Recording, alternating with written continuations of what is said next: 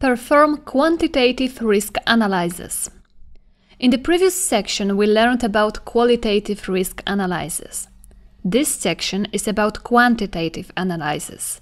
What is the difference? Don't be discouraged if you don't know.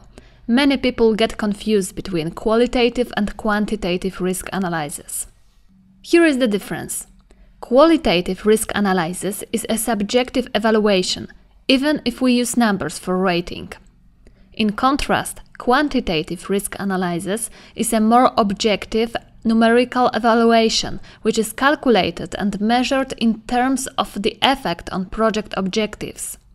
For example, qualitative risk analysis says that the final rating for the risk is 45%, and quantitative risk analysis says that this risk has $20,000 negative impact on costs. That's the difference. In order to calculate it, we have to do a numerical analysis of the probability and impact and look at how risks affect the objectives of the project. The purpose of quantitative risk analysis is to identify which risk events warrant a response and which risks require most attention. To determine overall project risk, which is called risk exposure.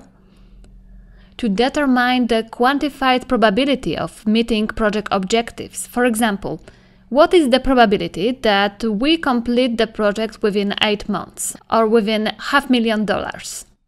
Quantitative risk analysis enables you to calculate the realistic and achievable cost, schedule, and scope targets.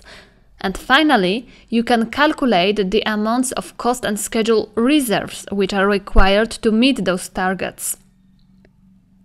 One more thing that you have to know about risk analysis is that we always do qualitative risk analysis, but quantitative risk analysis sometimes may be skipped and you can go directly to the risk response planning. It can be skipped for the whole project or for some specified risks. Quantitative risk analysis should be done only when there is a sense of doing it, when it is worth the time and money. For sure, it shouldn't be done for risks with a low priority and also for risks requiring urgent response.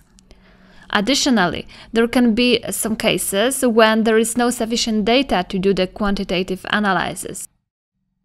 In the next lectures, we will go through the inputs, outputs, and tools and techniques of the quantitative risk analysis.